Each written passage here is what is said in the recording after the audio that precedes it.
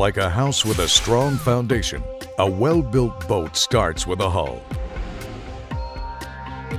Tracker begins by cutting from a roll of marine-grade aluminum, which is an extremely tough alloy developed to withstand the rigors of the outdoor environment. The smooth, dry ride of a Tracker Deep V comes from a 35-degree dead rise in the front, tapering to a 20-degree angle at the back. This makes the Tracker Deep V great in rough water, but also highly stable.